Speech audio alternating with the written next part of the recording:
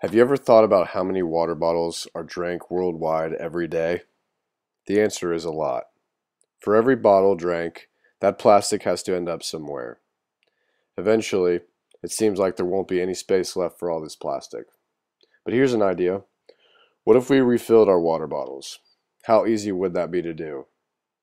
And think about the benefits we would have by refilling. Everyone likes money, right? Here's something you probably didn't know. The average cost per gallon of bottled water is 121. On the other hand, a gallon of tap water costs a whopping $2 per every 1,000 gallons. Wow, talk about a huge difference. Here's another statistic for you. If every Clemson student drinks 3 bottles of water a day, we are spending over $6 million per year on bottled water alone. The cost to refill would only be $8,000 per year. Here's more statistic for you. The average water pitcher filters 240 gallons of water per year, costing about 19 cents per day.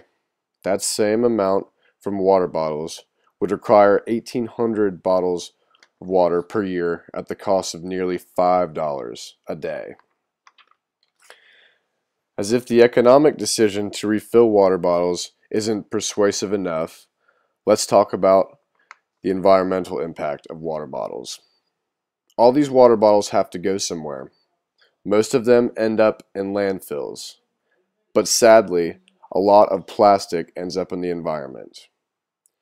8 million tons of plastic end up in the ocean alone every year.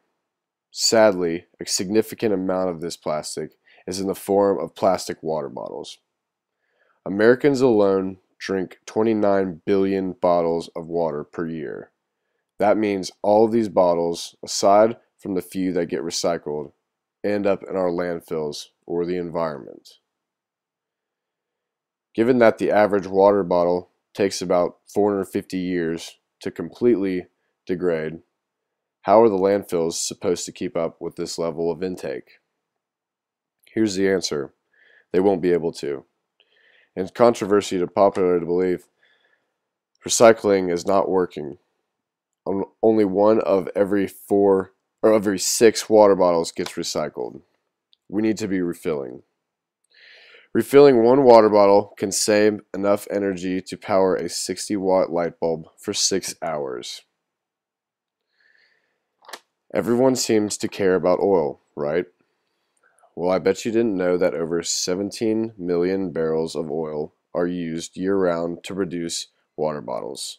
This is not including the transportation costs necessary to distribute this water. So not only do we have to worry about the plastic from water bottles, but we also have to waste one of our most valuable resources, just because we're too lazy to refill our own water bottles. What about pollution? Everyone that goes to the beach would agree that when the water is peppered with soda and water bottles, it takes away from the true beauty and enjoyment of being there. Unfortunately, everyone you see will take hundreds of years before it will even disintegrate.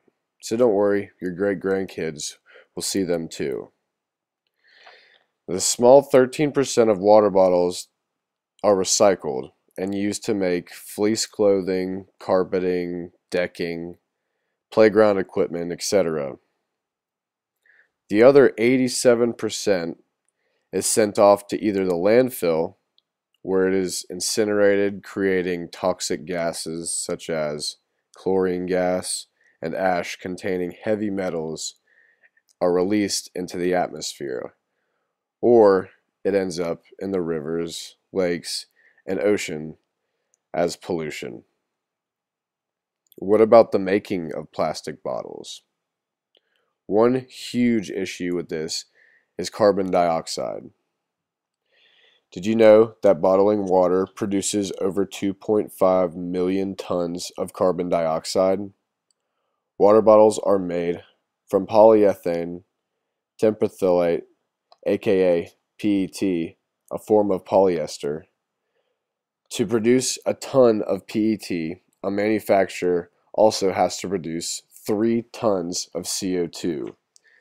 The aftermath of this means that in 2006 alone, bottling water produced more than 2.5 million tons of carbon dioxide. Ultimately, this is terrible for our ozone as well as human consumption. Not only does the air get polluted, but it also has a huge impact on the community around the production plant. Water extraction surrounding bottling plants involve millions of gallons of water to make the bottles. This often leads to the local water shortages that affect nearby residents, especially farmers who need to provide food for the surrounding neighborhoods. So now you know a little bit about water bottles. Let's go over the pros and cons of refilling. Let's talk about the pros first.